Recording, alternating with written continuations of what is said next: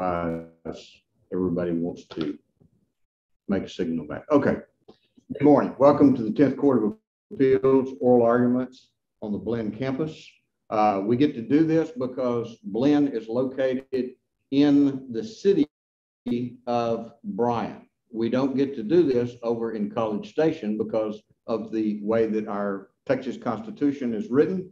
We can only sit in the county seat of the county in the 18 counties in our district. So that way Blinn is unique. And so Chancellor Hensley, who is with us, has the unique opportunity to host us, and she does it famously. And I always give her the opportunity to speak, and she always shakes her head no, but again, I give you the opportunity. There she is. Okay.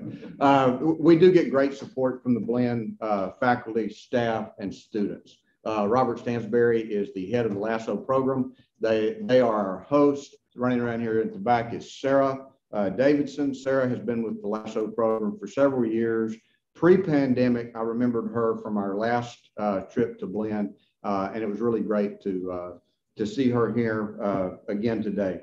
There are a host of the LASSO students in attendance and helping out elsewhere. I don't have time to call off everybody's name, but if you are part of the LASSO program, could you raise your hand? And so there's a couple over here, a couple at the back, several at the back over here. So thank y'all very much for what y'all do. I know that Robert is a taskmaster to you all at this time of year, and we really appreciate that. We have Vice Chancellor Marcelo, and I'm not going to get this right. See, he can. In fact, Steve, let me introduce Steve Smith. He's our newest justice on the court. Yeah, I got knocked off. Well, then let me let you back in. I won't ask if you hit the keyboard, you know. And I will answer if you do. Okay. Let me make, this is the critical part where you do not want to connect to the audio. Yeah. Just hit yes. Yeah. Continue.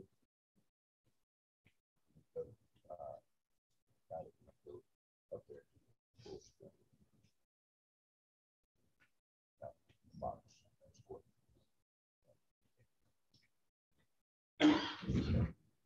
Oh, technology, ain't it great? So, yeah. But you know, during the pandemic, we did oral argument exclusively on Zoom. The attorneys would be in their respective offices. We would be in 3 different offices. The clerk would be in another office. And it really is amazing what we can do now. And so it is, I think, the new normal. And I apologize for something called an OWL that will replace the camera, and it will be directional video. It's amazing technology. So is that Travis Bryan over there? Travis, greetings. Good to have you. Former district judge here in Brazos County. Steve, you recognize more people than I will. Would you care to do the introductions of the elected officials then? Sure. And let me finish Marcelo's last name. It's Marcelo Busicki, who also happens to be the conductor of the Brazos Valley Symphony, and who let me actually conduct his orchestra one time. Kyle Hawthorne is judge of the 85th District Court. John Brick is judge of the 272nd District Court. I'm not seeing any other elected officials that I see this morning. So those are the 2 that I know, both former colleagues and great judges. You mentioned attorneys that were present earlier. Kyle Davis, who's a solo practitioner, and of course, Mr. Thibodeau is going to be arguing. Stephen Steele. Steve, good to see you. And the reason I point out the attorneys is that's what we do. And the students in the LASSO program need to know who you are. They may have a question for you. Please engage with the students while you're here, and if they have anything, and the other students may have questions about what happens today. Please be sure that your cell phones are in the off or silent position. I know that none of the students know what a pager is, but some of you older folks, you may know what a pager is. So please do it on silent as well. With our court staff today, we have two of our staff attorneys, Rochelle G. over here to my left. If you have any questions for her, she can answer it. The lady that called off the court stepped out. Polly's in the back. Polly Stevens is in the back. You would think that I would be able to call their name more quickly than that, but I'm thinking about all the other things I have to do. Case mail. In the pamphlet that you got when you came in the door, there are directions on how to log on to case mail. You will get an email when some development occurs in the cases that are argued today or any of the cases that you sign up for. You don't have to, you're not limited to these two. Any case pending at the 10th Court of Appeals or any of the other appellate courts, you can sign up for, track it, see how it develops. You'll get an email, then you can go on the what is the equivalent of the docket sheet for the court and see what orders, filings, and things have been made. If you came expecting to see a witness cross-examined, withering under substantial cross-examination by an attorney, you're not going to see that today. This is an appellate argument. We do have one that is unusual in the fact that it's a mandamus and it has not gone through the process of trial yet. And so it is a pretrial discovery proceeding. The other case is a criminal case. It's already been tried. We've got a jury verdict, a judgment, and there's a complaint being made about that judgment. So if that's what you were expecting, you will be disappointed. If you expect to hear our opinion today, you will also be disappointed. That's why I send you to case mail, because with case mail, you can do that follow-up and see when we issue an opinion, because what we will do after today, with the help of our staff attorneys, we will go back to Waco, where our home office is, and we will do the research. We'll write an opinion, and that opinion will be released, and you'll get notified at the same time the parties are. Two things that are different about doing it here on campus, other than me in this long diatribe trying to explain all this, there are two things that we do differently. First, during the period of time that the attorney that I'm talking or the attorneys are talking to you, you may take photographs. Historically, we don't take photographs in the courtroom. The part that I'm talking about when the attorneys are talking to you is because this is an educational opportunity for the students at Blinn and the public. We allow this to the audience and speak to you all for 3 minutes to put the case in context so that you understand what is then about to happen in the formal part of these oral arguments. We normally do not do that when we are in Waco in our courtroom because we don't have this type and size of audience coming to watch the arguments. So during that period of time, you may take photographs. There'll be 4 times that happens, once for each attorney, but any other time we would ask that you not take photographs. We do allow people to move around during the oral arguments. We don't require everybody to stay seated, but please be respectful and not try not to distract the judges or the attorneys.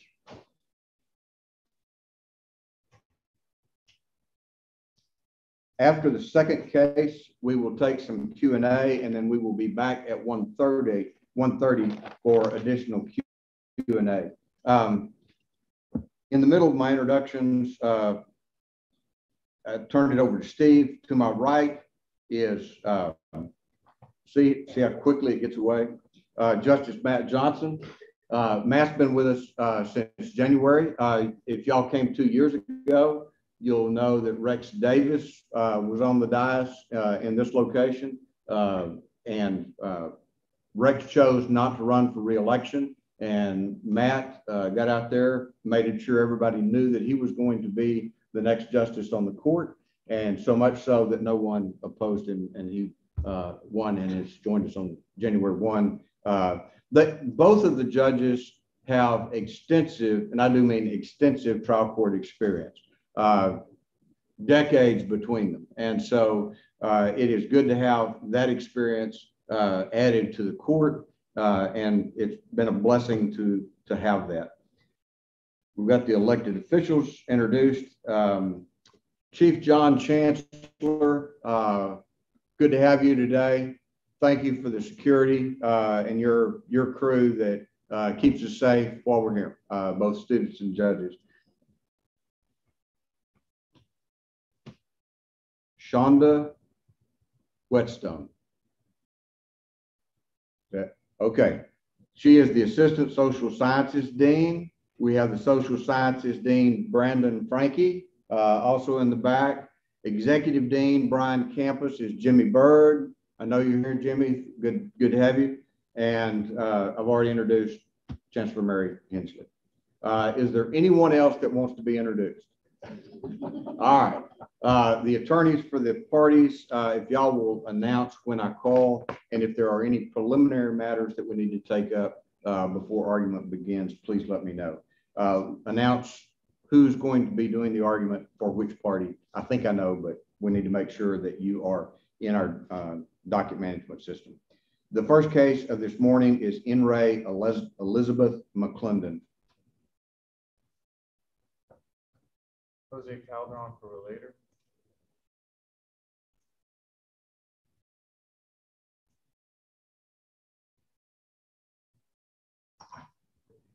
Okay, thank you, counsel. Christina Nason for the real parties and interest, Joseph Dean Lashbrook and National Carrier. And I have with me at council table David Sargent. I will be performing the oral argument, Your Honor. Okay.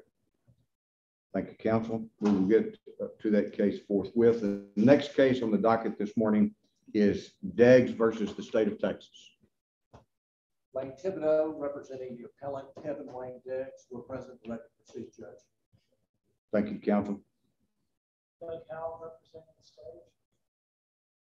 Thank you, counsel. Gentlemen, any other preliminary matters? Yes, sir. Yes, sir.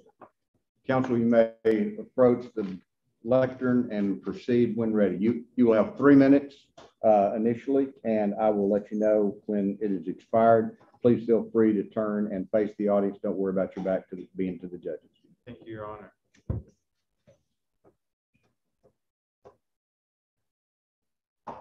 Good morning, everybody. Thank you. My name is Jose Calderon. I'm with VB Attorneys. I represent what's called the relators in this case. I want to thank Blinn College. Thank you for having me, and thanks for the 10th Court of Appeals for allowing me to advocate for my clients today.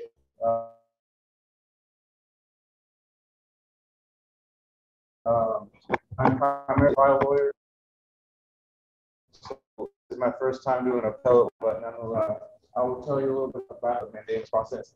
So in April of this year, there was a collision in Temple, Texas on I-35. My clients, the McClendons, Gerard and Elizabeth McClendon, were in a Tesla vehicle, and there was a collision between them and the defendants. Joseph Lashbrook was driving an 18-wheeler, and he was working for National Carriers Incorporated.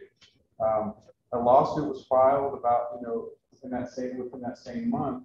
And at the beginning of a trial court case of a lawsuit, there's a discovery phase where a lot of information is exchanged between the parties. A lot of documents are exchanged that by law we must disclose to each other. And among those, we are fighting over a USB stick. My clients were in a Tesla, which being a newer car, had outward-facing cameras. And there was several days worth of footage that was recorded on there. And that data was recorded on a USB device. In the discovery, we're fighting over the other side wants that USB stick. And in discovery, there are certain limitations on what is discoverable. On what, you can't just get whatever you want. It has to be related to the case. This USB stick, while we agree that the moments, any video footage of the moments before the collision are relevant to the case, are relevant to how the accident occurred, we disagree that several days worth of footage, which are contained on the USB stick, should be compelled to produce. It should be the trial court judge did not rule against us and compelled us to produce the USB stick along with its contents. We disagree with the trial court judge. We believe that that ruling was unreasonable and was an invasion of privacy, that the several days footage before the collision has nothing to do with the footage, and that is why we mandamus that judge. And like I said, I will let opposing counsel, who has a little bit more experience doing appellate work, tell you more about that process. Thank you very much. Thank you, counsel. If I could get you to turn the timer here on the podium. The timer is not showing correctly towards you. It's upside down, actually. It's one of the things I failed to get set. You may proceed with your argument. May I please report? Come on over to the lectern. There you go. May it please the court. As you know, my clients we are here over a discovery matter. We're here arguing over the contents of a USB stick and the actual stick itself. My clients were in a Tesla, which, as you heard me in my introduction, has certain information on it. That is all that is on the stick. So while both the relators and the defendants, we agree that this collision between the vehicles was caused when another vehicle entered the lane of travel of the other vehicle. It is disputed at the moment of impact whether it was whose fault it was. Unfortunately, the contents of this USB stick will not resolve this dispute. Worth of footage from the outward facing cameras of Tesla. Is the 48 hours of footage, is that of drive time or is that idle time as well? It is a combination of idle time and drive time, Your Honor. And you said there were 8 cameras? They were 5 cameras. Okay, it's the first time I've heard that number. And you said they were all outward facing? Yes, Your Honor.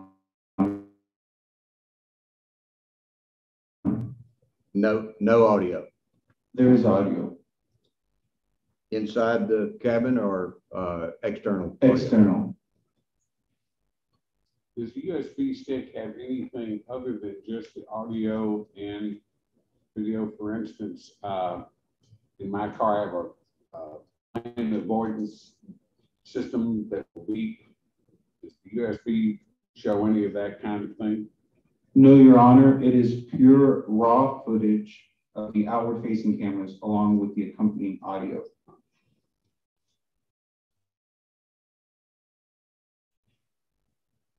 Robert, I don't know if he can see his notes. I can barely see him. Is there any way we could bring up the lights in the auditorium a little bit?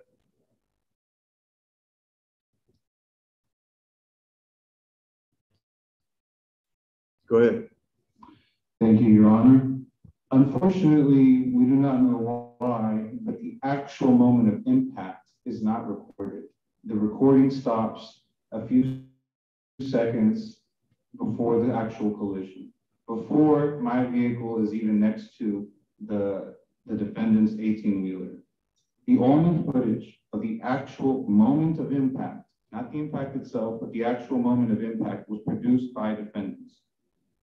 That evidence, as well as statements from two independent witnesses, as well as defendants' own response mandamus, indicate that it was the defendant's vehicle that first left its own lane of travel and entered my client's lane of travel.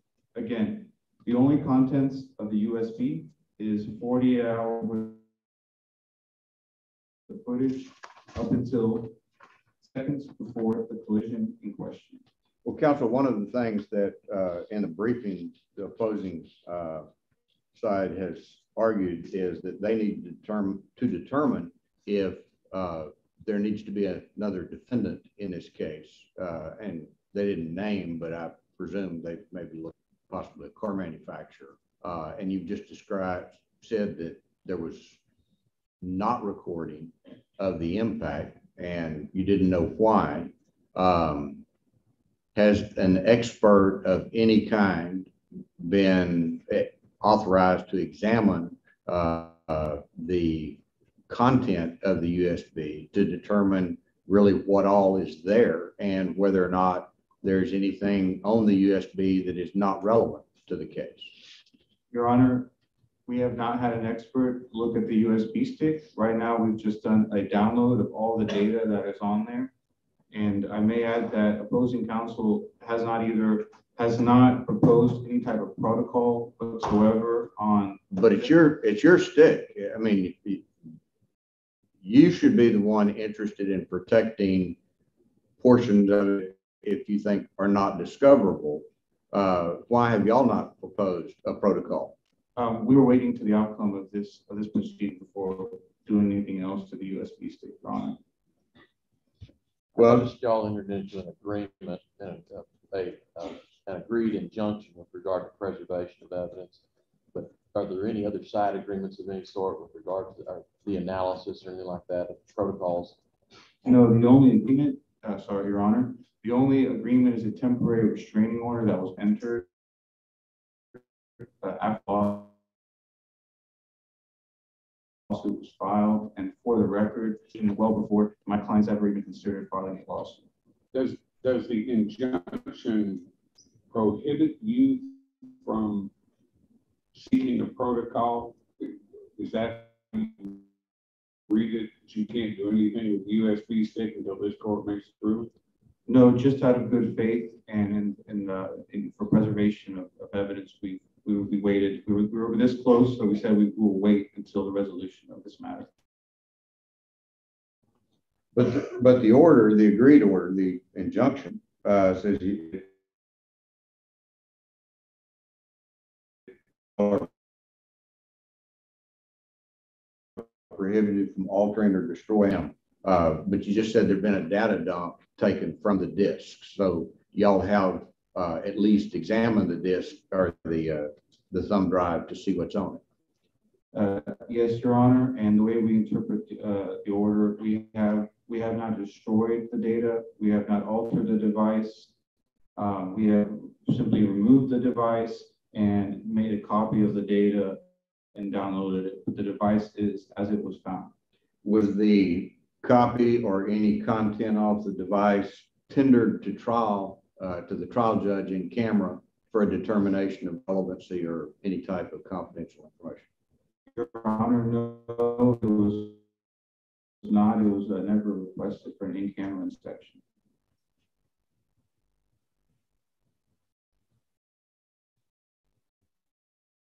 Well, if you're objecting to the judge's ordering that the facts for the in-camera inspection, it wouldn't be on the defense.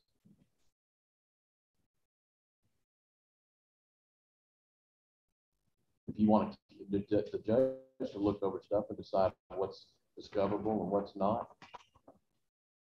Your Honor, that seems like a very good idea that we had not considered before.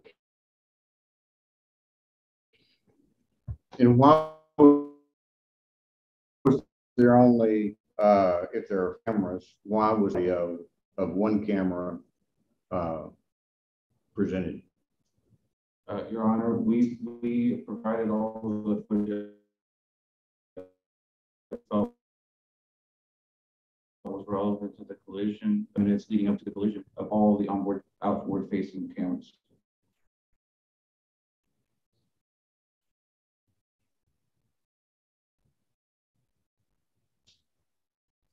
I understand your argument is there's a potential right to privacy. You believe that right to privacy trumps the judge and ordering production. As I understand it, the judge ordered 48 hours, 2 days of something I assume is longer than 2 days, potentially, with this way the system works, as I understand it. Do you believe that right to privacy trumps the basis of the discovery rules? Your Honor, the judge has ordered the entire USB stick to be handed over without a protocol. We believe our good faith of 5 minutes up into the collision is many times more than the amount of footage that is necessary to determine the cause of this collision. and many times more of amount of footage of what is relevant to any claim or defense involved in this lawsuit.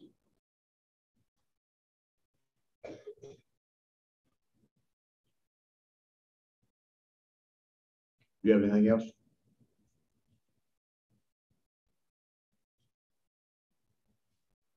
Your Honor, that is all that I have for today. Thank you. Any questions? Okay. Thank you, counsel.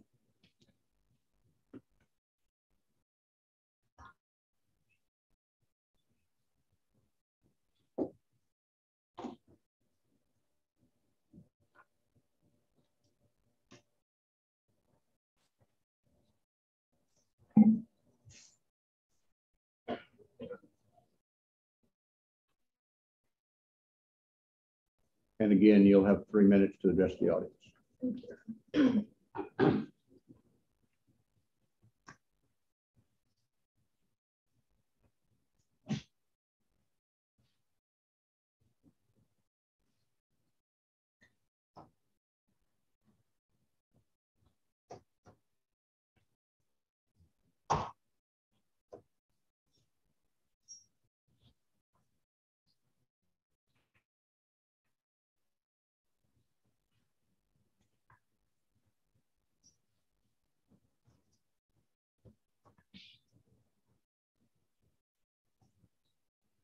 Chief Justice Gray, Justice Johnson, Justice Smith, counsel, students, and guests of Blinn. Since said before, my name is Christina Nason. I represent Josephine Lashford, the driver of Mason Wheeler, and his employer, National Care. As the court knows, we typically do not get to this appellate court until after trial or some other sort of final thing. Here, Ms. McClendon has filed an original proceeding with the court, asking for relief by petition for writ of mandamus. She's known as the relator. Mandamus is intended to be an extraordinary remedy available only in limited circumstances. Ms. McClendon filed this original proceeding against the trial judge who ordered her to produce a USB drive of her testimony in a lawsuit she brought against my clients related to that vehicle. That trial judge, the Honorable Jim Meyer, because he's a judge in Wake, trial judge in Wake.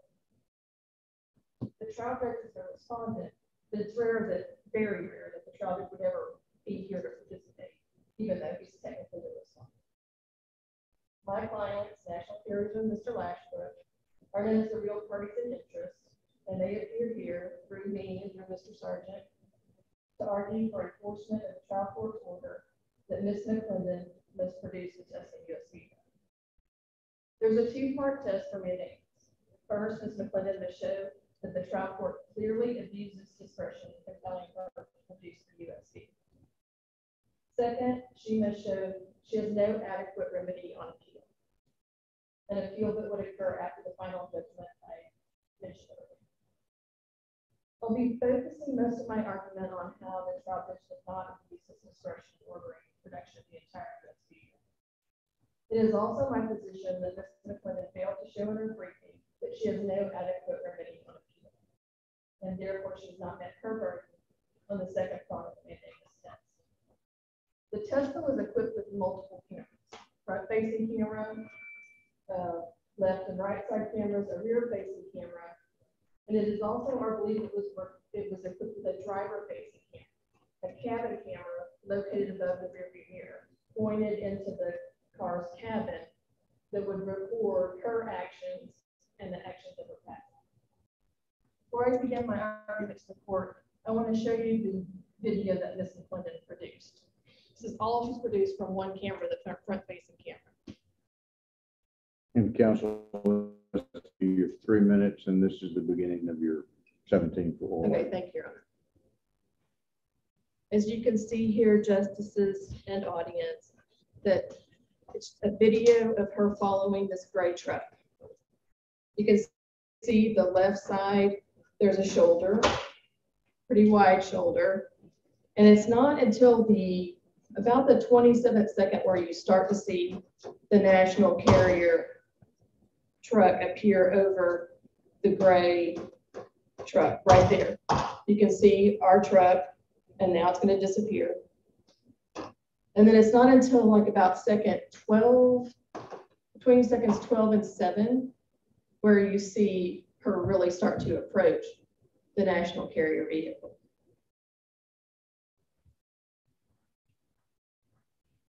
And when the video ends here in a few seconds, she will still be several car lengths behind the vehicle, right there. So from 5 cameras, that is what was produced by opposing counsel in the trial court below. There's no video of the 18-wheeler visiting into the Tesla's lane, and there's no video of the initial impact, whether caused by the Tesla or caused by our client. The McClendon's Tesla was equipped with technology features which are not standard on most vehicles. It has full self-driving feature, lane assist, emergency brake, the multiple cameras I've already mentioned, and the USB drive that saves videos, and we believe saves other data. There's a big screen in the Tesla that a little gray icon comes on when it's in autopilot. So we think that perhaps the USB drive would contain that. Perhaps. Did you present any testimony to the judge that that's what this type Tesla does? That this is even on the thumb drive that we're. I have no idea what on the thumb drive because we've never seen it.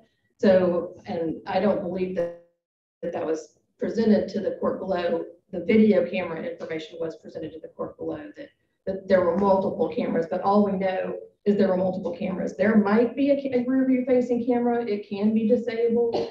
There's supposed to be one on the Model Y, but I don't know that that was presented to the trial judge, Your Honor. Okay, so in other words, you're really speculating about what might be on the USB drive.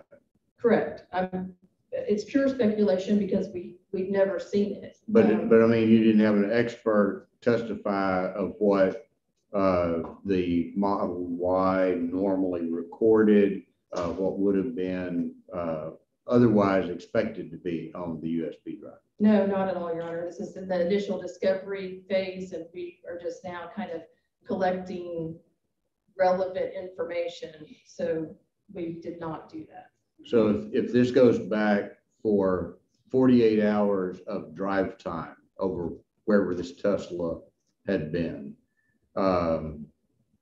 how is anything other than what happened, really, if you get down to it, after that point in the video, relevant to your lawsuit?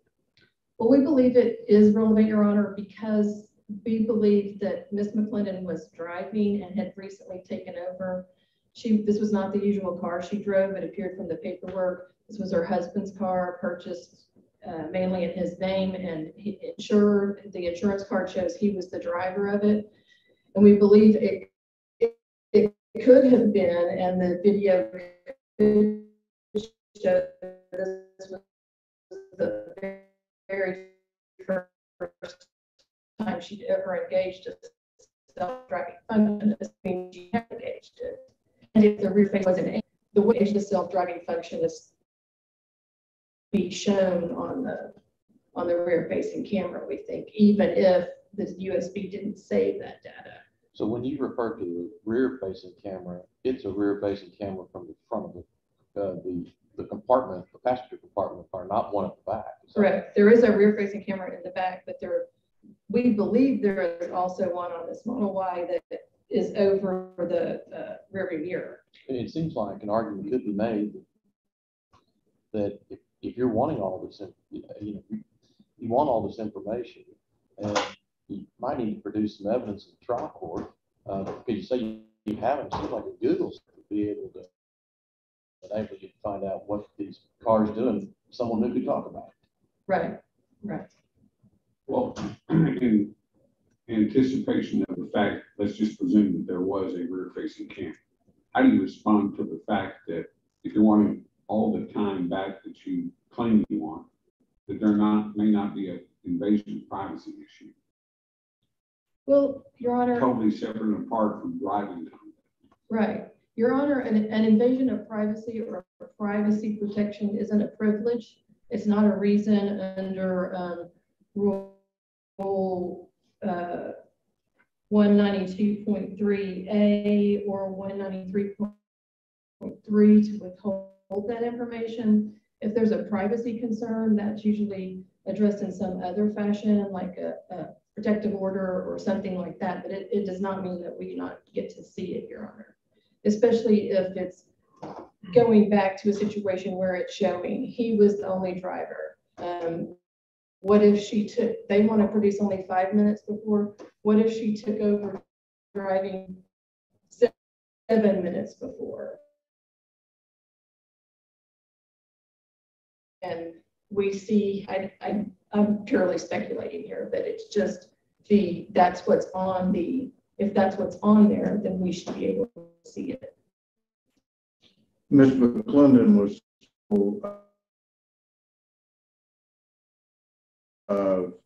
your client for, shall we say, just development, discovery, investigation of what is on the drive. How would you respond to that argument?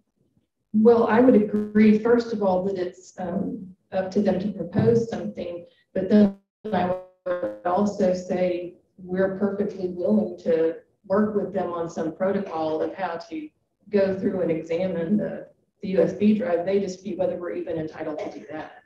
When for instance, you talk about one thing you want to find out about is who was driving. Doesn't the crash report show that? Oh, yes, Your Honor. I know that she was driving. I just mean when she took over. Okay. When did she take over? Was this her first time? Was she nervous about using this? Had she received proper instruction from her husband? And I wanted to point out too that to support their argument, they have said that lane encroachment by my client should just end the inquiry. In other words, he encroached the lane, consequently it's closed, it's over. But as we know, that's not the juries decide. Negligence, comparative fault, proportionate responsibility. Then that's not how they approximate cause. We need to know, was Mr. Lashbrook's encroachment the proximate cause of the accident or a proximate cause? And perhaps there's others that deserve responsibility, proportionate responsibility, and get a percentage. For example, Ms. McClendon, perhaps her hands were not on the wheel. She didn't know how to use autopilot, or she overcorrected. Mr. McClendon, perhaps he panicked because of what happened, grabbed the steering wheel to try to help out. Tesla, perhaps a technology feature itself contributed to cause the accident, and we need them to be a responsible third party. Even if the jury attributes only 1% to another party, my clients are entitled to that 1% of the portion of fault. Were these arguments all made to the trial court, and was there any evidentiary backup for any of this presented to the trial court? There is no record of that hearing, so I'm unaware of that. So it was a non-evidentiary hearing then? Yeah, yes, Your Honor. Do you believe that the agreed injunctive order touches on your discovery of this USB stick at all? I believe it requires them to preserve it. And it is my understanding there was an agreement, not in that document, but there was an agreement, not part of the record though, to produce them at the same time when they went to the tow yard. Was it your understanding that that agreement is in writing somewhere? No, Your Honor, it's not my understanding. But I believe that they do have to preserve it exactly intact from how I read the agreed order, temporary restraining order. Okay.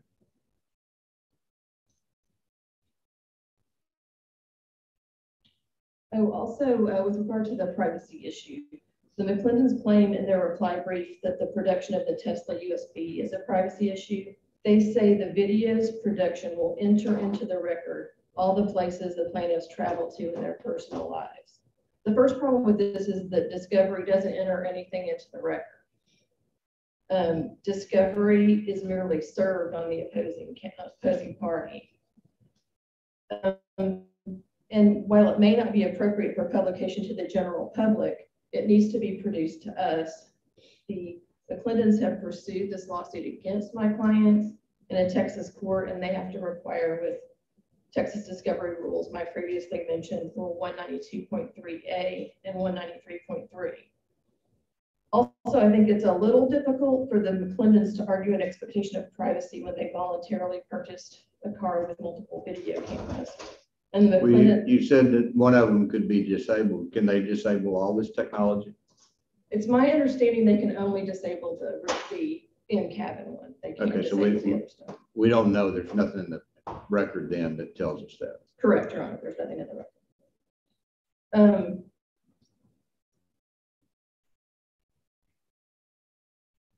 I see nowhere in the Mendings record where they affirmatively really represented or attested to exactly what the USB contains. Today, oral argument was the most information that I think we've received. And I think perhaps one of the most important questions is if the Tesla cameras were supposed to record that accident, they were supposed to record that impact. That's why they're designed to be there. And so if they did not record it, why not? And that would involve some forensic examination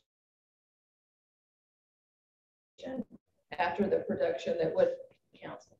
Follow up on the Chief's question of the plaintiff in the case. Did anyone from your side suggest to the trial judge, why don't you just get this thing and take it to your office and take a look at it? I do not know that, Your Honor, because I was not at that hearing, and there was no record taken of the hearing.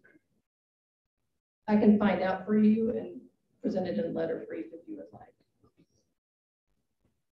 While you're on the subject of letter brief, we looked for the 59-second videotape in the mandamus record. We could not find it to preview it before today. You've now played it for the court. It needs to be a supplemental mandamus record. Okay, Your Honor. We uploaded it through the court system, but we'll redo that. Okay. We either could not find it or we could not access it. But please try again. Okay, I'll try again, Your Honor. And I'll send it on a thumb drive with a letter to the court so that it will be easier than uploading it through the system. You know the consequences if there's a virus on that, right? Okay, well then I'm not sure how to do it, Your Honor. Just make sure that it's a. I'll try several times to get it right. How about that? All right. The Medina case that they cite, it does not address a discovery issue, and so I wanted to point that out. They heavily rely upon it, and it's a post-trial case. The jury's already seen all the video before the accident in that case, so they're just trying to figure out, the court is just trying to figure out, was that enough to establish gross negligence? So it's not a discovery case. The jury already saw all of that video, including extensive video before the accident. And therefore it was clearly produced in that case. Well, it was produced, and my understanding of why Mr. Clement felt that it was relevant was because the trial court, as I recall, let it in, and the appellate court said it was irrelevant. And if it's not relevant, it's not discoverable. Now, don't mean to make their argument for them, but how would you address that argument? That is there. Well, I believe it might be relevant to the discovery of admissible evidence. These 48 hours or however long is contained on this tape. So it's not, whether it's relevant or not, that's a decision to make regarding admissibility at trial. When you're looking at discovery, is it possible that it will lead to the discovery of admissible evidence? That's the test. And so what I would say to that is that we're entitled to that discovery at this phase of the litigation. It doesn't mean it's admissible at trial. And that leads me to my conclusion, where there's a big difference between what is admissible in the record as evidence and what's discoverable. And the McClendon seem to ignore that distinction. My clients are entitled to see what is on the entire Tesla USB drive. As the Supreme Court of Texas observed in 1998, in pipeline company, the ultimate purpose is by what the facts are concealed. We ask the court to affirm the trial court's order compelling production of the Tesla's entire USB drive. Does the court have any further questions? Thank you, Counsel. Thank you, Your Honors. Counsel, you have 5 minutes for rebuttal. May it please the court.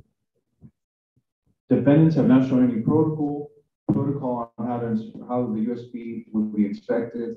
Furthermore, they have provided no testimony as to what additional information can be obtained from the USB stick. Plaintiff holds that there's only the relevant video footage. There's only the video footage that has been discussed on the USB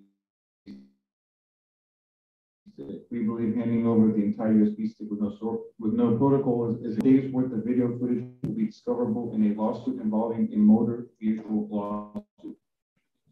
In a case involving a business dispute, it would be unreasonable for a party to be compelled to produce their entire hard drives, not just the documents related to the business dealings in dispute.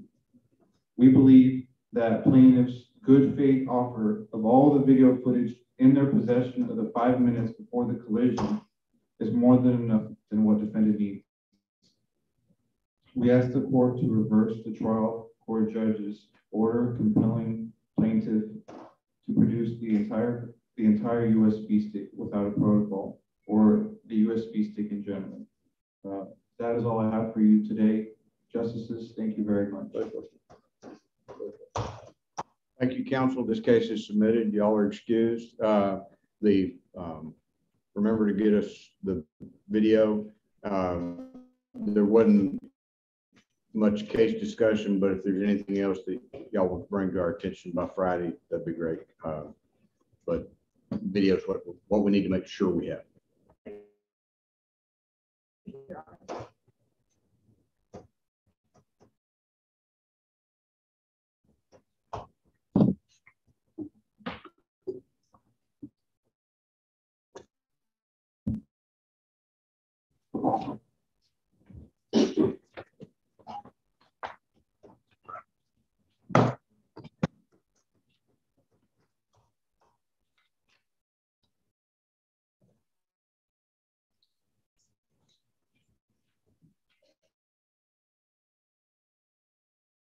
Robert, could I get you to come up and kill this?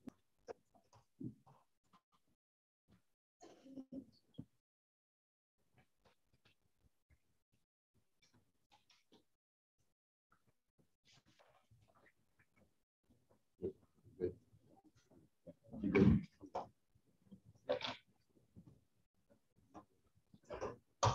I have Did I get the call with it?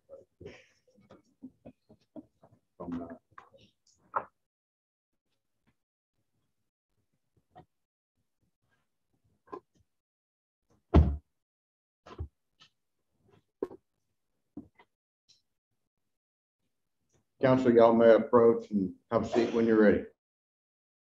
Judge, which side do you want to speak? It does not matter. Make yourself at home.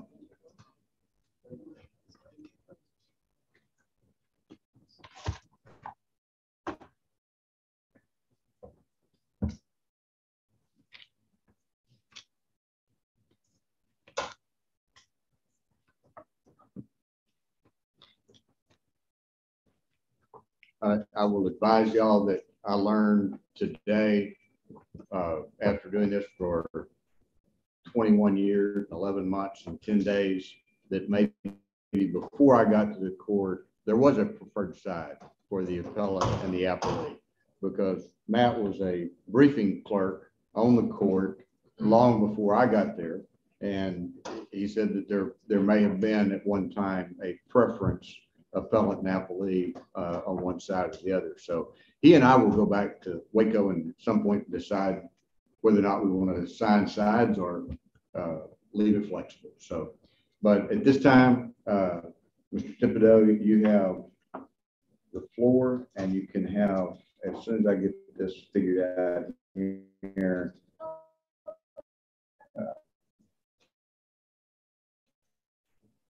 you may turn and class shift.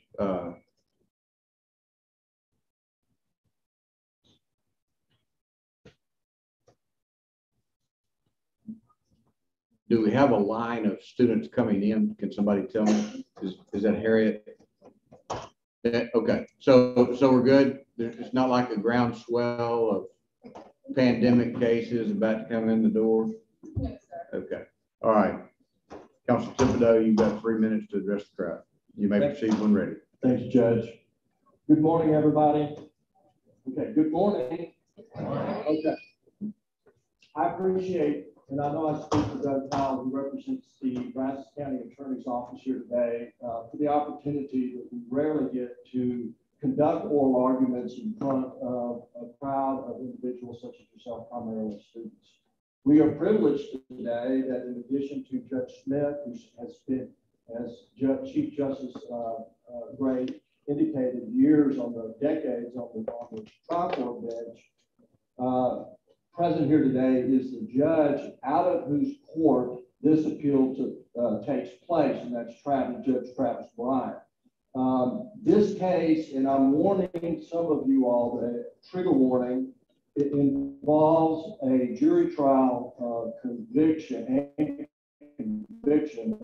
of a defendant by the name of Kevin Wayne Deggs, who was convicted by a jury in January of 2020 of continuous sexual abuse of a child. We'll talk a little bit more about that statute. The issues here today, you'll hear me talk about this, and I know that the state's attorney will talk about it too. One, whether or not a statute, there were two predicate acts. I'll get into the statute a bit later, but there was an extraneous, something having not to do with the charged offense that was introduced into evidence by the state. Now, as of 2013, the Texas legislature has passed a statute that allows what's called character propensity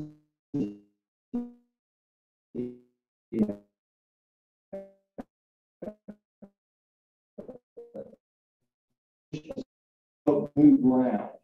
The general rule is that which is on trial and other evidence involving character is the dimension issue. So I'll be talking about both the unconstitutionality as applied to Kevin Deggs, given the record that we'll be talking about. Two, that the statute passed in 2013, if you read it, is such that the trial court abused its discretion, with all due respect to Judge Bryant, in admitting the evidence that we'll talk about. And third, there'll be some discussion about outright evidence, which I will discuss here as part of my third issue. With that, Judge, I'm ready to proceed with my argument for the Court of Appeals. Since I just lost my water cap, I'll have to be real careful here. Let me stop this. You may proceed when ready, Counsel. May it please the court. My name is Lane Thibodeau. I'm a lawyer from Bryan, Texas. I represent Kevin Wayne Deggs in this appeal.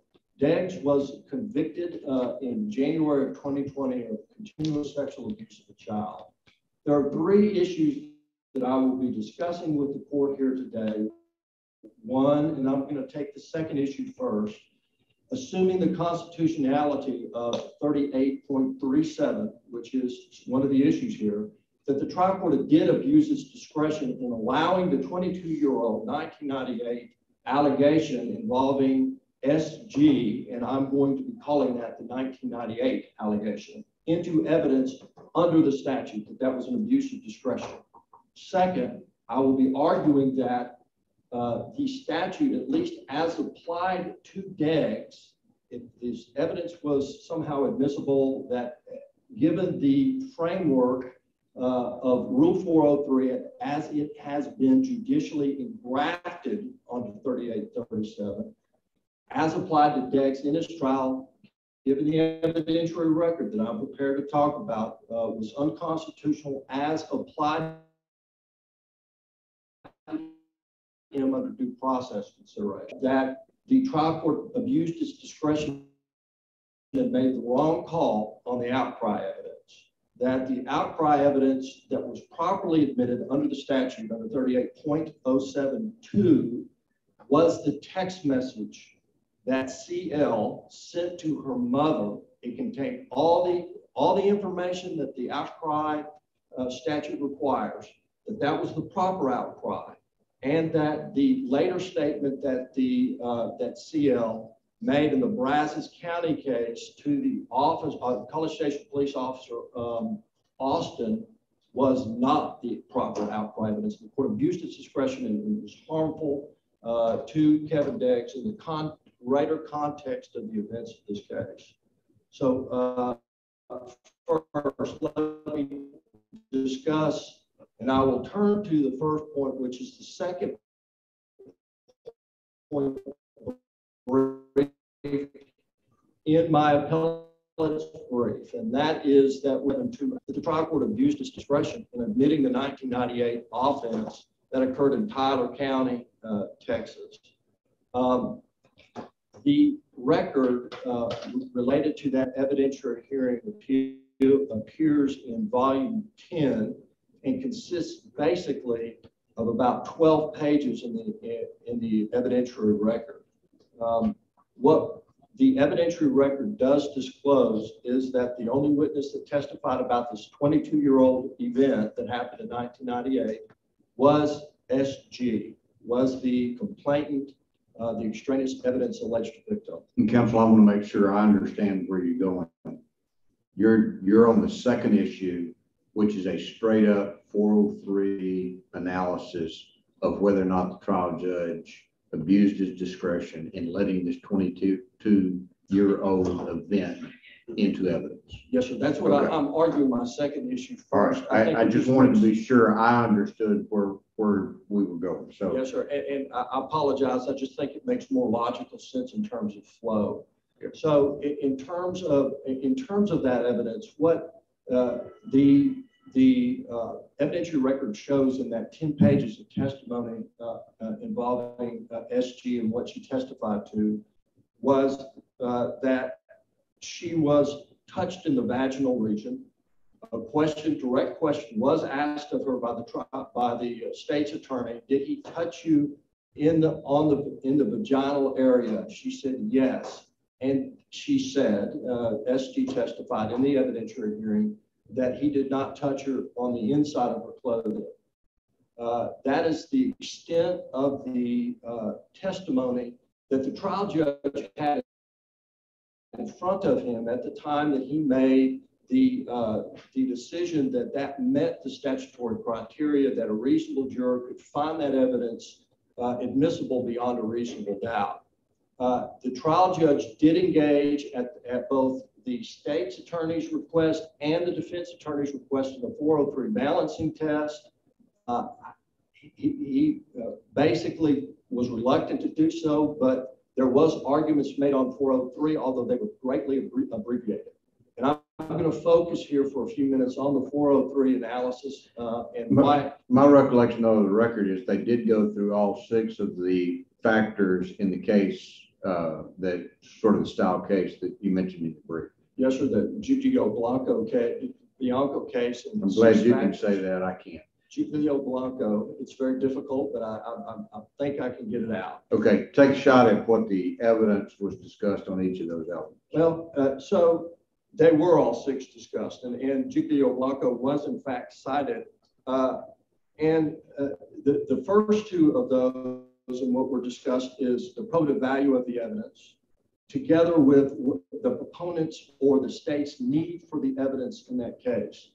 Now, again, the arguments were abbreviated, but the court had all of the information in front of it. And I'm going to take those two factors first as I discuss this. First, in terms of probative value, there is some probative value. I'm not going to deny that there is probative value because the underlying allegations on the Brazos County CL case involved vaginal touching. But the trial court did not consider the dissimilarities, which I think are very, very important here, in conjunction with in terms of the probative value. And I will tell you that the probative value here was greatly reduced because of the dissimilarities. The two predicate acts that were alleged in the indictment related to the continuous sexual assault had common themes. One was an aggravated sexual assault for which there was a great deal of evidence, including forensic evidence. The Brazos County case involving CL was much weaker, and it was an indecency case. But in both of those cases, in both of the indicted predicate act cases, there were similar things. One, that it happened inside, in a crowded area. In the Brazos County case, it happened in a hotel room where CL was allegedly sleeping next to her sister. In addition to the defendant who allegedly inappropriately touched her, there was defendant's wife and his two boys.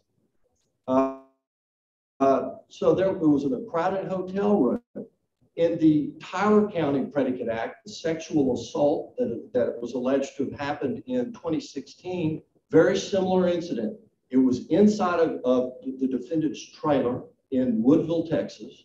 The child complainant was sleeping on the floor next to the defendant's son, and the defendant was sleeping on the couch next to the child complainant when he began to engage in the alleged activity that was subject of the indictment. The 1998 case involved an allegation that happened outside. There was no one around. In terms of ages, and I think this is important because one of the probative values is the fact that the extraneous offense, the propensity evidence, the child SG was 13, but in 1998, Deggs was 19. So there was the age difference was much more compressed. But if there is probative value, the big problem is the need for the evidence. This was a continuing sexual assault case, two predicate acts I've already discussed. The need for this evidence, the need for the extraneous evidence, the 1998 case was greatly reduced. It really was, I would argue, non-existent.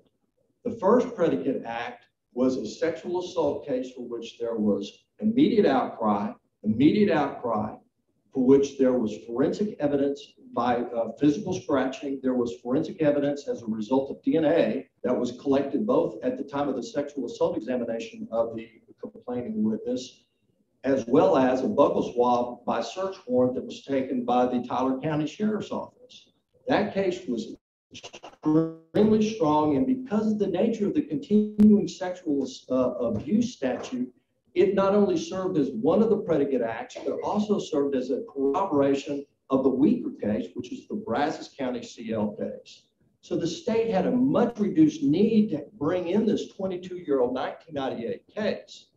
On the damaging side, on the prejudicial side, the specific real problems are the suggesting a decision on an improper basis, which is number 3 under Gilo Blanco, the tendency to the evidence to confuse or distract the jury from the main issues, and the undue weight for a jury that has not been equipped to evaluate the probative value of the evidence. Now, the way that this is prejudicial, particularly under items 3 and 4, is that this evidence came in as the last witness. She was the last witness to testify. The state got up in closing arguments almost immediately afterward and made an argument essentially that the that because of the 1998 case, and that's contained in volume 11, page 90, the state's attorney stands up in closing arguments within minutes of the jury hearing this testimony. This man has been getting away with this sort of behavior since 1998, when he first took that little girl, an 11 or 12-year-old little girl, outside, put his hands around her waist and put his hands down her pants and touched her vagina. At some point where there's smoke, there's fire. Now, in connection with the timing, and this is significant because it did not take long to get the testimony on, and I understand that's one of the factors here. But as the Chief Justice pointed out in his note on his concurrence in Newton versus State, the length of the testimony is not necessarily the deciding factor, it's contextual. And given what the state argued in closing, it is significant because essentially the prosecutor was telling the jury, this guy has been getting away from it, getting away with this and doing this since 1998, a span of 22 years, and certainly implied that there are other victims out there. Where there's smoke, there's fire, essentially implies there's other victims unknown that were victimized by Kevin Diggs. That weaponized this extraneous evidence testimony. Place else with that kind of statement, where there's smoke, there's fire. So my argument, the argument that I would make is that under 403, the trial court used its discretion by letting this testimony in within the four corners of the statute. Now, because I'm running out of time, I need to talk about obviously the as-applied allegation or claim that I've made. Now, I will say to the court that this is more than just an argument about 403. My briefing, I think, is extensive on it. Footnote 3 lists the cases in the 13th Court of Appeals that say this statute is facially constitutional. But under this evidentiary record, I think it's important to note that those cases contextualize the as-applied challenge that I'm making, because except for the Perez case out of the Fort Worth Court of Appeals, there has been no intermediate court of appeals that has decided that 403, which is the due process protection, that is the due process protection that saves the statute from, because the trial court's in the best position. No real robust vetting of 403 factors. And that is significant here, along with the abuse of discretion standard that comes along with this. So the reason that my survey of the intermediate courts of appeal is that in the context many of those cases, which the Fisher case, I'm prepared to discuss, evidentiary record for purposes of determining whether 403 bars admission of this testimony. So otherwise admissible under 38.37, we're going to find as an intermediate court of appeals, the trial court abused its discretion because this evidence was too prejudicial given its limited probative value. It just hasn't happened. In the 5 years since the Belcher case, which is the bellwether case on which this statute has been measured, the only side 403, there was an abuse of discretion. The trial court by abuse was the Perez case, which was a 50-year-old case, and even in Perez, the Fort Worth Court of Appeals found that was harmless error. It's my contention on a different set of facts, I might not be arguing this, but given other events and the age and remoteness of this particular statute in connection with the lack of robust review at intermediate court of appeals under 403, it's my contention that this statute is unconstitutional, at least as applied to Diggs under this evidentiary. So that I'm, again, making sure that I understand where you're going with this, is that you're not arguing that the statute and the Rule 403 were not applied. In other words, it's not a due process procedural. It is a due process substantive argument.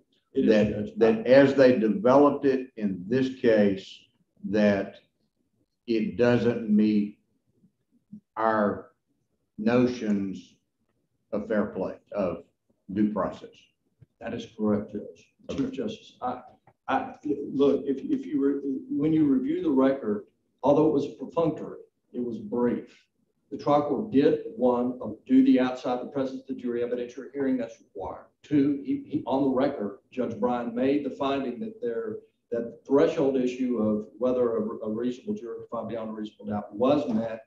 And at the urging of both counsel, he did make a 403 and Jugio Blanco and the 6 factors were discussed. So yes, my argument here is that this is a substantive due process violation related to the as applied to DEGS. Okay, you got a third issue.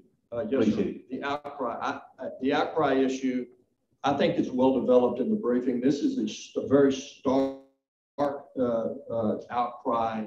You know, there's not multiple outcry. The state did not pursue, again, indicative of the strength of the Tyler County case. There was no outcry related to that case. But the text message that was sent is, can you come get Dylan's cuz, C-U-S, relating to appellant, Dylan's cuz put his hands in my pants and he just went outside. Now, the big issue, at least as it was argued in the trial court, was that was not a sufficiently discernible, it was not a sufficient discernible manner.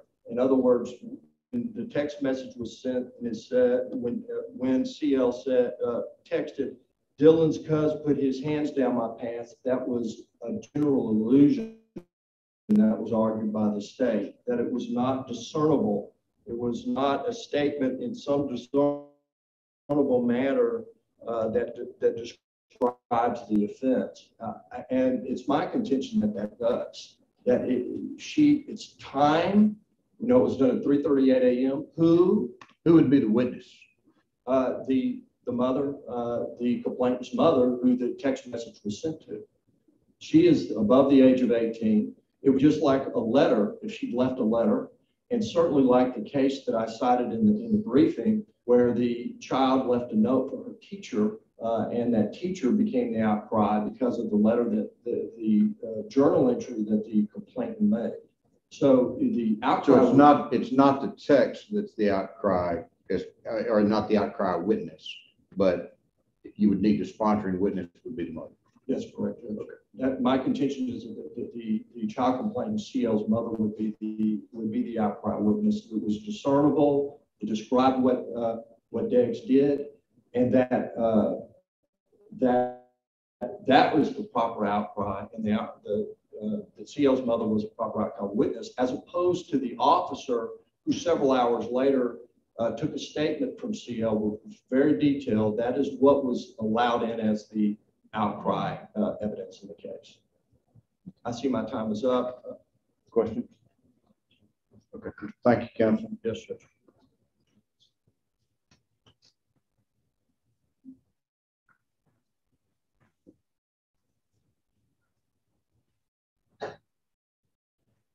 Counsel, you may address the audience for 3 minutes. Proceed when ready. May it please the court. Students, my name is Doug Howell. I work for the district attorney's office. I work for Jarvis Parsons, your district attorney here in Bryan. I've been with the DA's office for 31 years. I'm from Bryan, and I actually used to teach it. I used to teach business law, so it's a pleasure to be back. Again, this is a continuous sexual abuse case where the state was required to prove 2 acts: an aggravated sexual assault on one child who was 12, another indecency by contact here in Bryan that happened, or College Station, who was 11 years old. After putting on those 2 child witnesses, the defense attorney attacked their credibility. He discussed with the jury and cross-examined the child victims as to how they had changed their story, how they had added more facts and taken away more facts to what they had told other people. And as a result of that, in a sense, attacking our two child victims, we admitted the third separate act of 1998 against that victim, that being an indecency by contact. And so the statute that Mr. Thibodeau was talking about, 37, says that any relevant evidence that should come in to prove a defendant's propensity to commit these types of sexual assault acts against children. However, trial court has to do what's called a Rule 403 balancing test. Has to take evidence from the third victim, make sure that the state can prove that case beyond a reasonable doubt, and then work the balancing test to make sure that it's more probative than prejudicial. What happened in this case, and the state will be arguing that Judge Bryan properly admitted that third separate act. As to the as applied constitutional challenge, Judge Bryan complied with the statute, make sure that the evidence is proved beyond reasonable doubt, and did a Rule 403 analysis. So there is no as applied constitutionality to this statute. As to the outcry witness, the text message made to the mother was not a discernible offense at all. It was just, he put his hands down my pants. That doesn't mean anything as far as a criminal offense. A couple hours later, the police came out to where the child victim was, and she told the police officer in detail what happened to her. So the officer is the proper outcry witness. There is no. May it please the court. I will address the issues as Mr. Thibodeau started. First, as to the second issue, we are arguing that the trial court did not abuse its discretion in admitting the separate act committed against SG in 1998. I think we need to start from general rules of the road as to Rule 403 and how that balancing act should be considered by this court as a reviewing court. Number one, we start off with the fact that 3837 Section 2, evidence that the defendant committed a separate offense may be admitted for any bearing it has on relevant matters. That's what the legislature has said. Any bearing on relevant matters, including the defendant's character and acts performed in conformity with that character. Counsel, we hadn't talked much about Rule 404, which is a general, is a rule that is a general prohibition on character conformity evidence being admitted. I wasn't there when it happened, but my understanding is that the rule was adopted to limit the common law practice of all of this evidence about characters, conformity coming into a trial, and that character evidence being introduced. Rule 404 circumscribed that somewhat. Then the statute,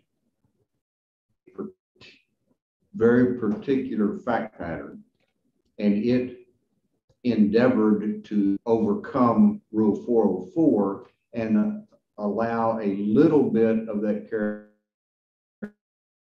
conforming behavior to be reduced. Is that your understanding of how this statute came about? Well, as far as how it came about, I apologize for I don't have a legislative history. What I do have is this court's case coffee routines. Typically, this court said Article 3837.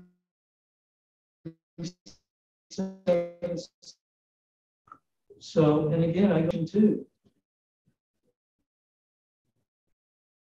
that the defendant committed a separate offense, including the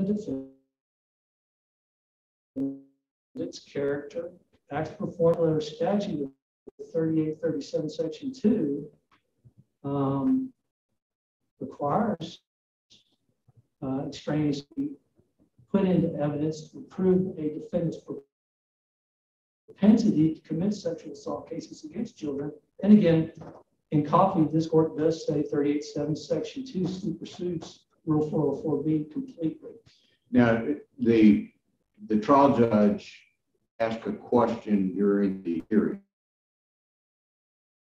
about whether or not the 403 analysis had to be done given section 3837. Do you agree with the decision that was made there by the trial judge that yes, the 403 is still a proper basis upon which to object, and therefore you need to do the 403 balancing? Well, I submit to the court that yes, you do need to do the Rule 403 balancing. However, a proper Rule 403 balancing test doesn't necessarily have to be done on the record. And in this case, in fact, basically was, because at the hearing, they went through each of the factors that have been traditionally analyzed and balanced. Correct. And it wasn't maybe as itemized and maybe as it should have been. The case law is very clear. 403 balancing test doesn't even need to be put on the record. I believe that there's a presumption that it was done.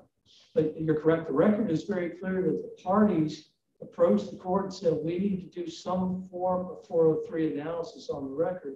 And that was done by this trial judge. I would like to go back to the 403 rules of the road, if I may, as to this reviewing court. And this again is from Coffey, this court's 2019 case. Rule 403 does not permit the trial court to exclude relevant evidence when that evidence is merely prejudicial. It must be unfairly prejudicial. And then the final rule of the road is Rule 403, again, this is from Coffey. Rule 403 should be used sparingly and envisions exclusion only where there is a clear disparity between the degree of prejudice of the offered evidence and its probative value. So when you start with those rules of the road as to how a 403 analysis is reviewed by this court, you have 3837 section 2 says that all relevant evidence is going to be coming in. Yes, due process requires the trial court to do a Rule 403 analysis. But again, Rule 403 contemplates that on these kinds of cases, this evidence should not be excluded unless there is a clear disparity. So let me ask you this question. Yes, sir. As it relates to the analysis, how do you respond to the appellant's comments about the remoteness of the alleged offense, and to the context in which it was used immediately after its introduction into evidence and crime arguments? As to remoteness, I submit to this court this court's case in Newton, the Court of Criminal Appeals case in Bass, which basically states remoteness is only one aspect of the offense's probativeness, meaning that just because an extraneous offense is remote, that is not a reason for the reviewing court to find that this is more prejudicial than probative under Rule 403. Well, I'm not saying it's not one factor, but given the 22 years, how do you, here's the balance. Yes, sir. So let me start, may I start out with? The feathers more heavy or less heavy for this 22 years? So if we go, I don't know if necessarily, the court, if that's an appropriate factor. If I go to the first factor, which discusses probativeness, why the state needed the evidence. I submit to the court that you had the first victim, which was JG. She was 12. The second offense was CL, that was here locally at the Holiday Inn Express. She was 11. The extraneous offense was 12. So then we have similar victims' age, all young women, children under the age of 14. Then we go to method. Each one of these offenses involved an aspect where the defendant would invite the child over to his residence or where he was staying and then wait for an opportunity to be alone with the child in some form or fashion, then to sexually assault the child. So in the first offense, which was JG, they invited him over to the lake. The child was initially assaulted while he was driving her on the jet ski. They spent the night. The defendant waited for his wife to go back to bed because they were watching a movie. All the children had fallen asleep watching Madagascar. And then the defendant accidentally fell off the couch and then licked her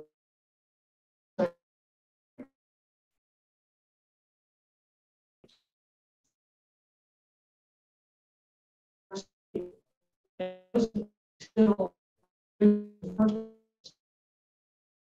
struggled, able to wake up one of the children, actually the defendant's own son, and adopt. The second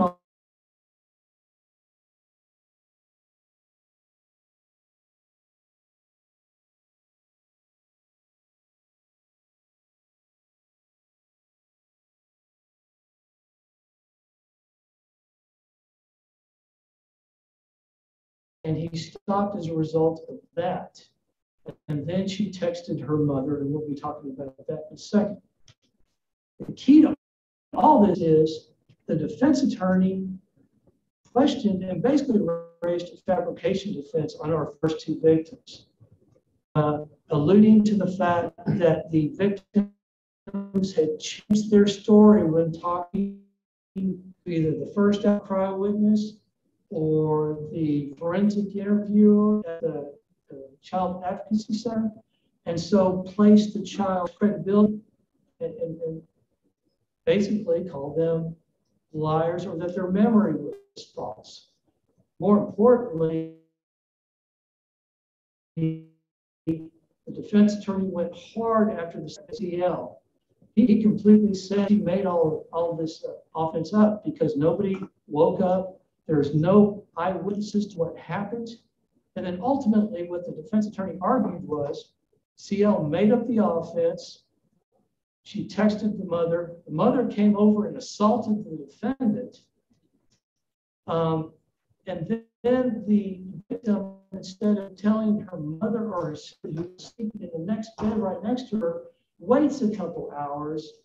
And then basically the defense attorney alluded to the fact she made all this up when she is telling this lie to the police officer. Finally, the defense attorney argues, number one, because this is a continuous sexual abuse case, the state has not proven the second offense beyond a reasonable doubt. CL completely fabricated this offense. If the state hasn't proven one of the offenses, the one in Brazos County, that means it also cannot prove continuous sexual abuse for the offense that occurred in Tyler County, and then argued to the jury that they should give a complete acquittal. Going back in hindsight now, the third victim, the separate act, was critical to shoring up CL, the second victim's credibility. The facts were similar. Again, the method was similar. The defendant bringing the children into his home, waiting for everybody to go to sleep, and then assaulting the victims. They were all of the same age. And so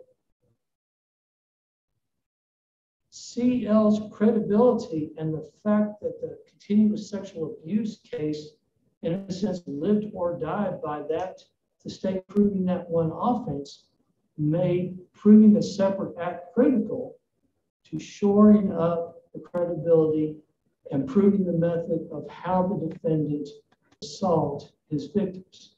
Opposing counsel has suggested that the testimony of SG was weak or inadequate to come in at 3827.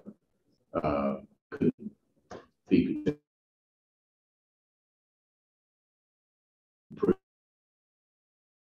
beyond a reasonable doubt that the event occurred. Law is very clear on any type of sexual assault type case of a child. The rule is that the testimony of a child victim is legally sufficient to prove the evidence. So Judge Bryan conducted the hearing, heard what the child victim was going to say, found that there was sufficient evidence for it to go to the jury and be found beyond a reasonable doubt. The child took the stand, the third victim took the stand and testified in court. So her testimony alone is evidence beyond a reasonable doubt. So the fact that the investigating officer or anything like that, that it had been reported to or that had investigated it is not a problem from your side of the case. We could have technically gone, or maybe Tyler County, where this 1998 originally happened, could have tried this case in 98 with those types of facts, meaning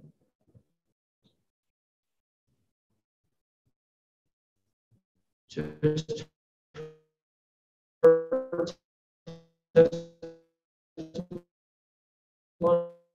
defendant and an investigating officer. We still outcry witness. I very quickly I submit to the court that the text message is not. It has to be that the offense has to be described in some discernible manner to describe the alleged offense. It cannot be a general allusion. The text message to the mother was simply, he put his hand in my pants. That doesn't show any contact. That is not a criminal offense. However, when she was questioned and reported the offense to the police officer about an hour and a half later, she went in very great detail, what she was wearing, where she was touched, how she bit, everything. She did not tell her mother. She did not tell her sister. That's very clear from the record. So there's the first adult CL told the offense to was the officer in great detail. A simple text message that he put his hands in my pants, that is not discernible information that would show a criminal offense. You think that's just the general allusion to something inappropriate, but Yes. not sufficient proof? That is correct. Any Question? other questions from the court? All right. Thank you, Counsel.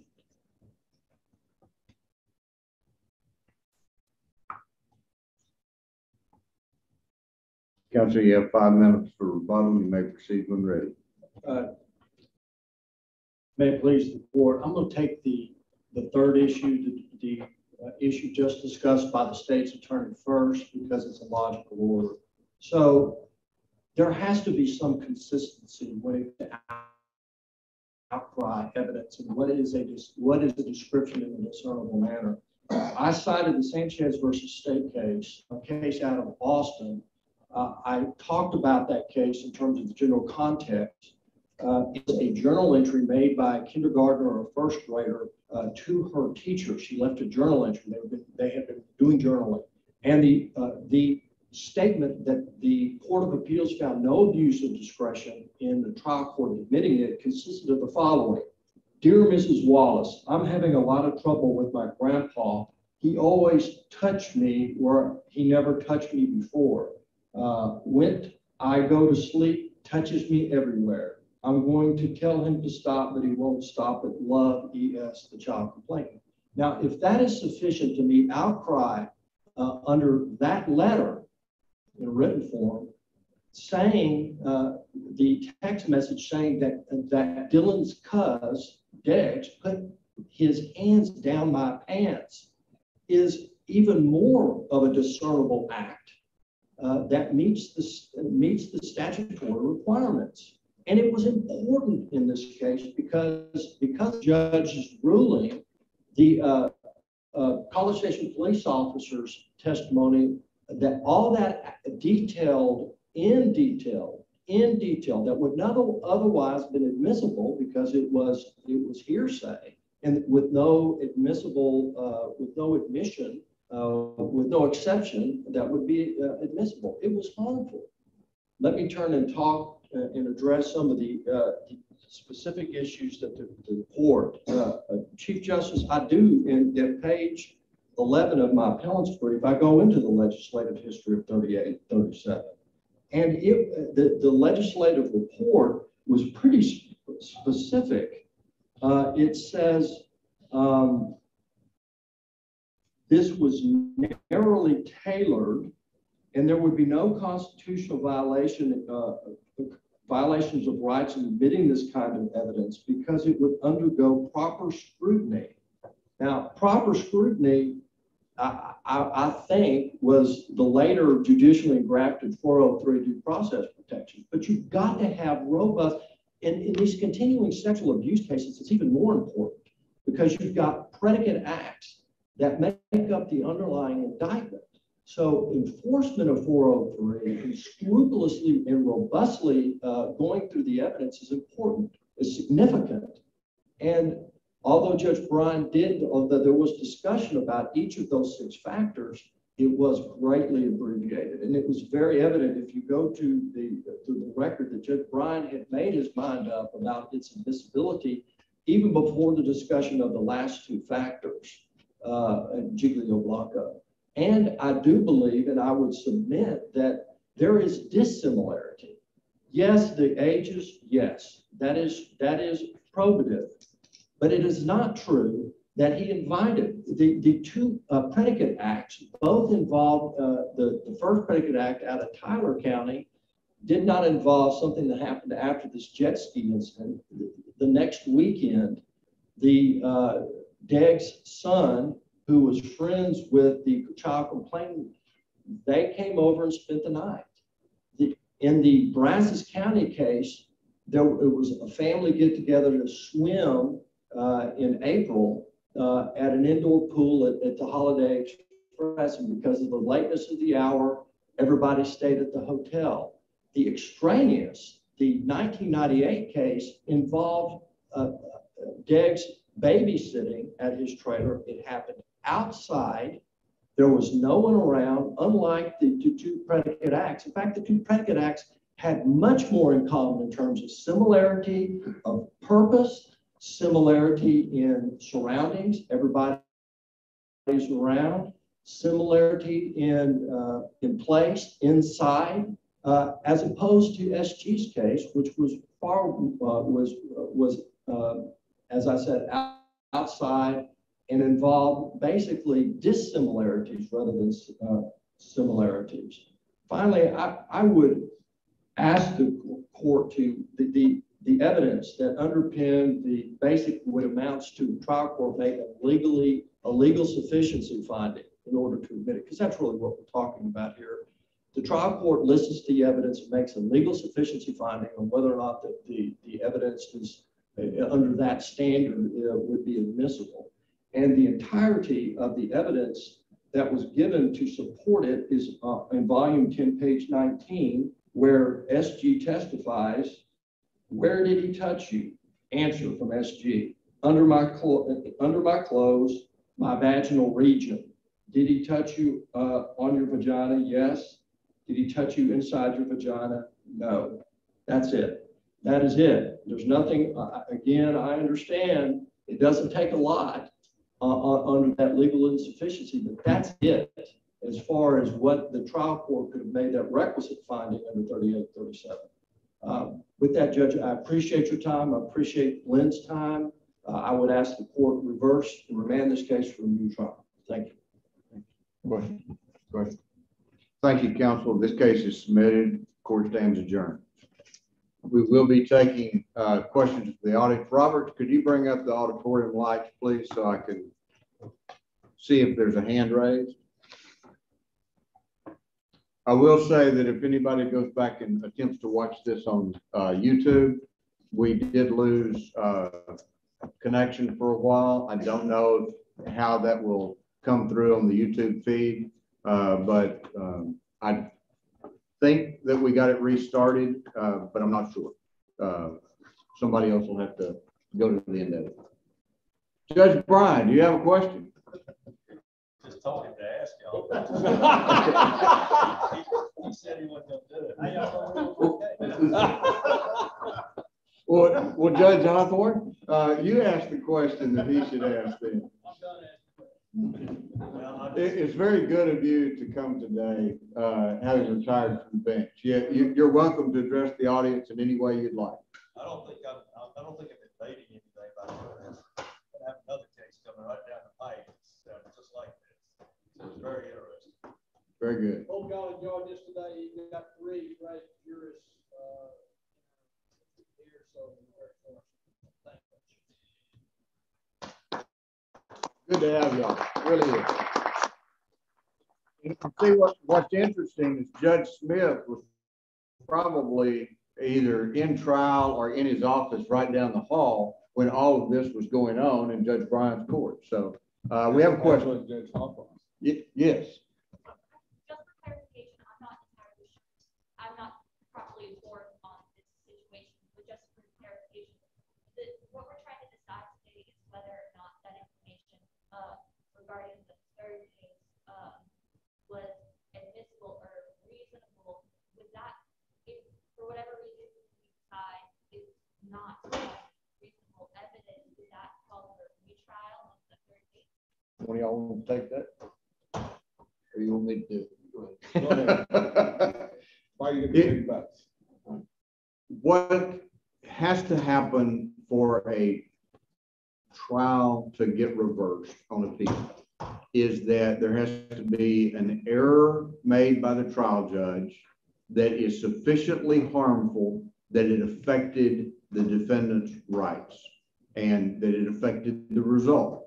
And so the argument in summary is that Judge Bryant, when presented with the question of the admissibility of SG's testimony about her having been sexually assaulted, whether or not that should have come in this trial of Mr. Deggs. If we were to hold that it was inadmissible, that he made an error in its admission, we then would proceed to a harm analysis. There wasn't much discussion today about the harm analysis and what would happen, but as you heard from Mr. Thibodeau's final, it does not mean Mr. Deggs would be acquitted. If we found error and harm, then we would reverse and John would get to do it over, right? Because you took over for Travis. Right. So John Britt would be the judge that would hear it the second time. But that's it. It's a multi-step analysis, and the harm analysis is fairly involved, and we look at the entire proceeding to determine if there is a reasonable probability that the outcome would have been different. And so that's the mechanics of that aspect of it. So very good question. Obviously you were paying attention to what was going on. So any other questions? Over here. Yes, ma'am.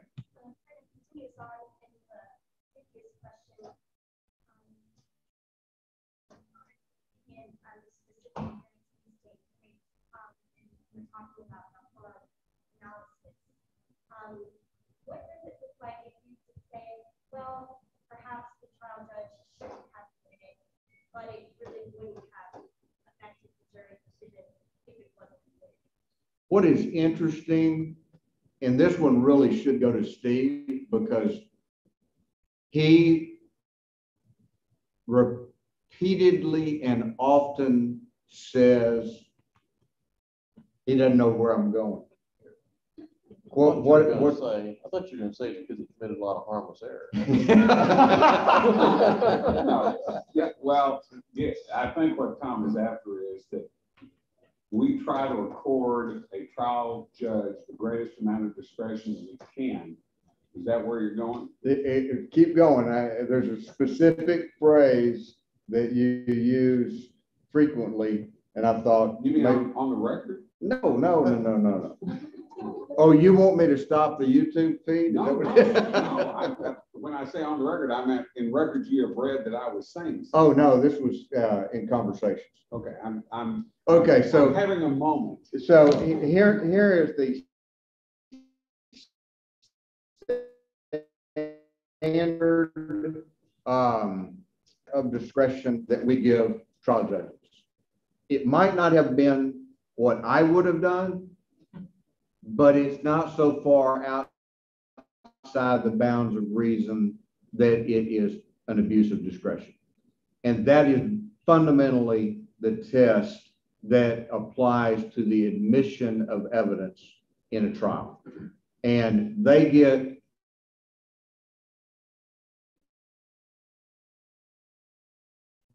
a lot of discretion, and we have to, I mean, judges, when they are sitting there in the trial, they're making these decisions lightning quick. I mean, the objection is made, which is what is required to consider issues that has to be preserved here. And so they've got to make the decision on the spot, real time, admit or not admit. And it is in the fabric of the entire case that event is happening. And it may or may not affect the outcome.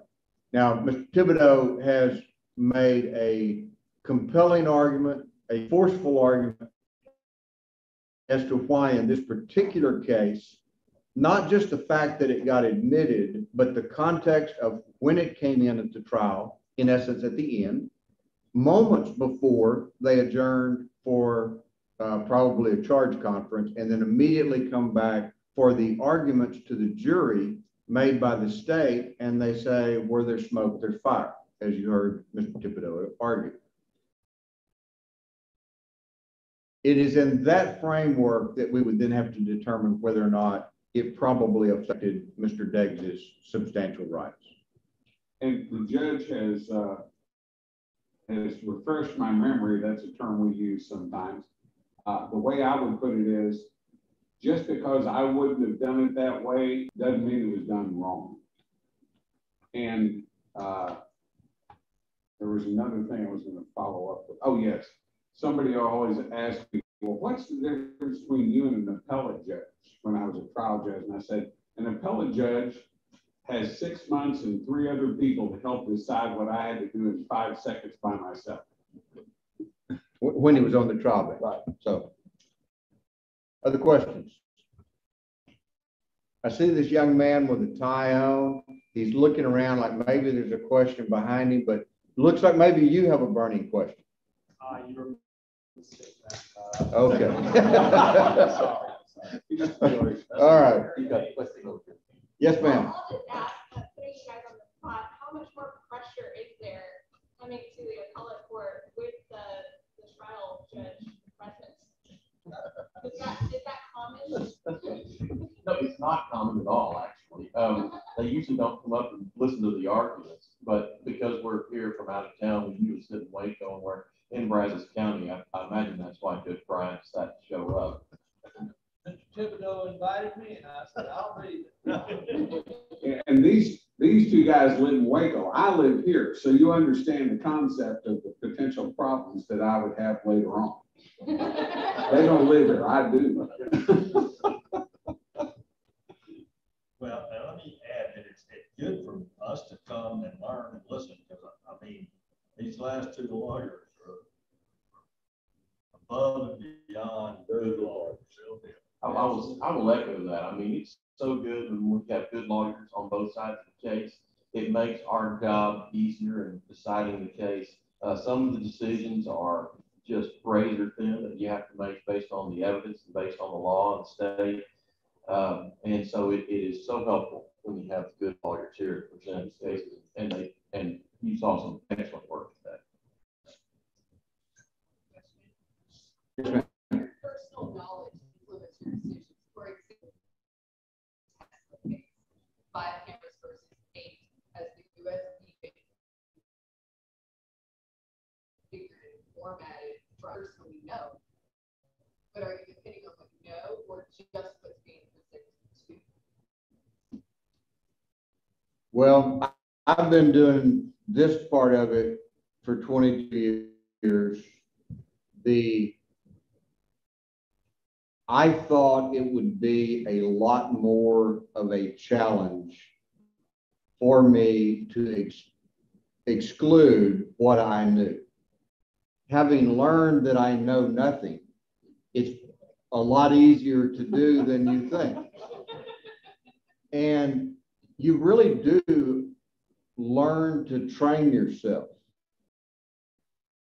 that what happens outside that record is not important. It's what happens in that record for us.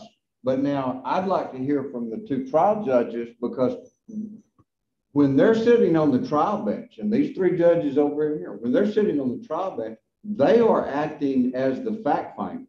We are not. The most that an appellate court can do is unfind a fact, is what we say in law school, is you can undo a fact. But if I undo a fact that is critical to a judgment, that just means these guys have to do it again.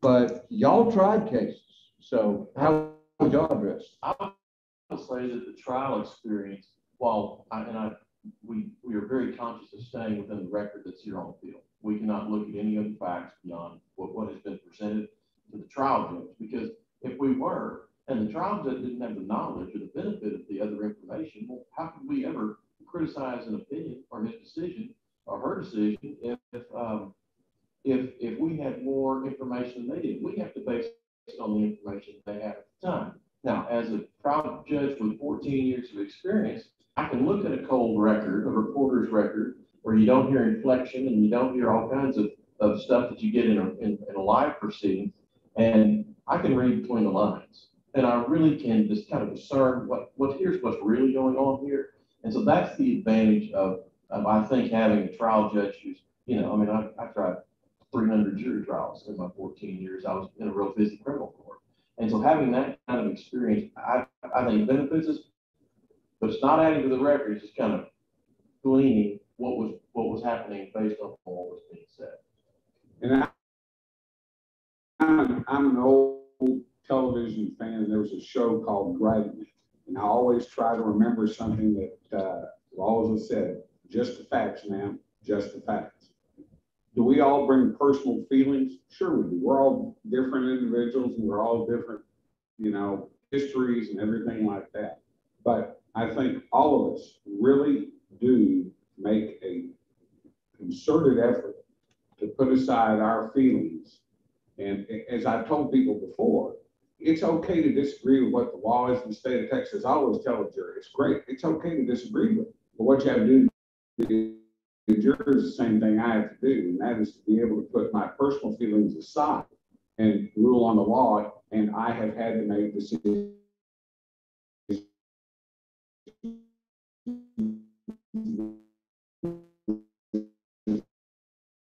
which I did not personally this law can do it. Is it? Sure. Got something. I mean, you've got 3 apologies. I've never seen you without a I'm honored, but I'm not today. He said, but not today. He was not going to comment. So